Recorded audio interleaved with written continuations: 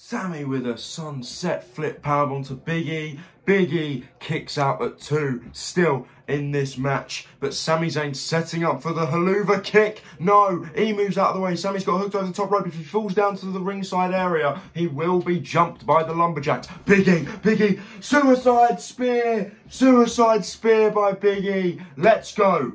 None of the Lumberjacks have attacked him yet though. Oh no, spoke too soon. Cesaro and Nakamura throwing Big E back in the ring. At least they're doing their job. They're meant to throw them back in the ring, not just attack them. Sami Zayn slipping out the way and Gulak's just hits Cesaro. Now Nakamura's fighting back and the Lumberjacks are fighting. This is, I think, exactly what Sami Zayn wanted. He's got the Lumberjacks brawling so they forget about the match and just fight each other. Sami Zayn crawling up to the ramp. No, don't say he's going to walk away. Sami Zayn walking away, but Apollo Crews chasing after Sami Zayn and just tackles him down. Gonna throw him back to the ring. Every single Lumberjack that's a babyface is here, picking Sami Zayn up and just walking him like they're the Rosebuds and he's Adam Rose, literally walking him back to the ring against his will. Sami Zayn is not gonna get away from Big E lightly.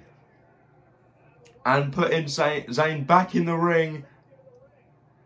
Don't turn around, Sami. You're not going to like what you see. Clothesline attempt. Big E's got him. Belly-to-belly suplex. Now bouncing off of the ropes and the big splash. Is it coming? Bang! It is. No pinfall. Come on, Big E. Come on. Up on the shoulders.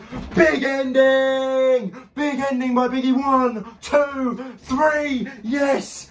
Yes, and Big E is the new WWE Intercontinental Champion. Come on. Yes. Yes, Big E.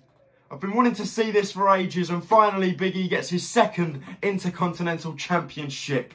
Thanks for watching, guys. We'll see you in the next video.